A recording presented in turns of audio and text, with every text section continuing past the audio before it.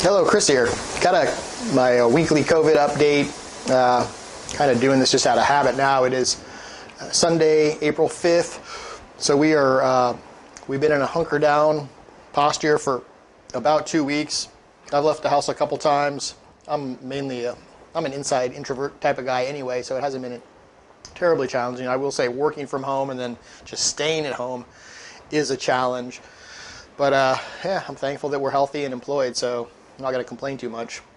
So within Alaska, and I live in Wasilla, Alaska. Alaska has to date 185 known diagnosed cases. I think there have been 6 deaths in Alaska.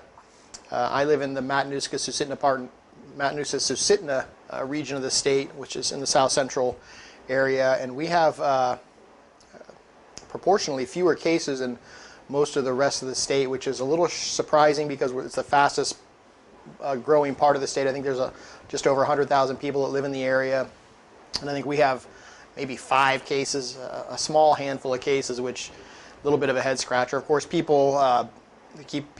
have more space out here, so that's one of the draws for this part of the state, is that there's a lot of space. So I don't know if the natural space has helped to keep people separated from each other. Anyway, it's worth noting. The challenges for the week have been to keep the spirits up, stay connected. I stay in touch with people at work pretty regularly, stay in touch with family, looking for things to do that are new and different. And so, it's funny, I think people talk a lot about watching streaming video, but streaming video, even YouTube, I can only take so much of it. So I haven't actually watched a lot of new stuff. I watched Dirty Harry, that old classic from 1971. That was pretty good.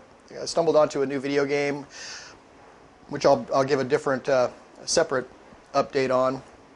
It's a pretty good game. And then dusted off some old video games that we'd had, specifically Star Wars Battlefront on the PS4, which me and my kid used to play a lot. So it was fun to get back into it. So we spent the better part of a Saturday just becoming familiar with the controls again and having a good time. So that's it. I still take my daily walk during lunch, try to get outside, get some fresh air. I will say I've saved a lot on gas. So I used to commute 2 hours, to work every day, 1 hour there, 1 hour back. So I'm saving a lot on fuel. We're not hitting the store nearly as much. We did make a big supply purchase kind of when we could start to see things were going to get locked down a little bit. So we haven't made too many runs to the store. When I go and drive the streets, we did a trip to Hatcher's Pass, which is just north of us a little bit. It was beautiful. A lot of people out snowboarding and skiing, so that was great to see. Definitely noticed it on a Friday night. I did go out on a Friday night just to drive around, and the volume of traffic was down, right? So the streets didn't have nearly the traffic you'd expect on them for a Friday evening. And a lot of restaurants are closed. Alaska does have essentially a hunker down order that has closed non-essential businesses. So restaurants, bars are all closed up.